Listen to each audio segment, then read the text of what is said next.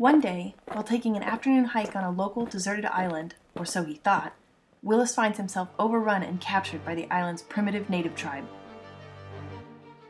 He quickly realizes that they are restless because the island's once inactive volcano started smoking and spewing lava, and the people there are afraid. To Willis's dismay, the natives have decided to feed Willis to the volcano as a sacrifice in an effort to appease it. They immediately begin preparations for the sacrificial ceremony, which they plan to perform the next morning. Luckily, the tribal princess has sympathy for Willis and tells him that the natives have been working on an alternative solution to the volcano problem. They believe that filling the volcano with water will calm it down, but they're having trouble finding the volcano's volume, so they're not sure how much water they'll need. Now they've been forced to go with their second best option, which is sacrificing Willis. The princess shows Willis a schematic that the mathematicians have made of the volcano. Thankfully, he just recently reviewed his calculus notes on Trapezoidal Rule, which he quickly realizes he can use to find the volume of the volcano.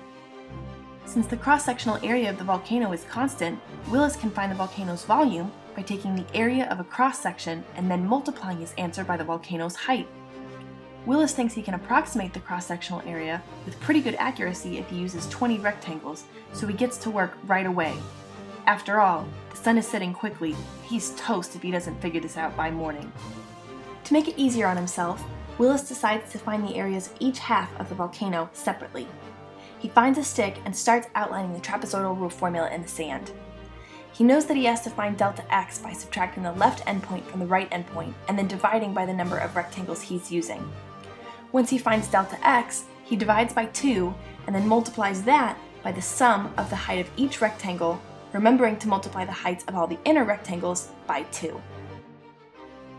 Now that Willis has his formula written out, he gets to work on estimating the heights of the rectangles in the top half of the schematic and plugging them into his equation.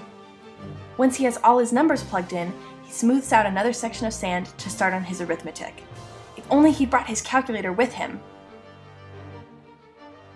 He finds that the area of the top half is 79.2 square units, so he multiplies by 50 since each unit on the schematic represents 50 feet in the actual volcano.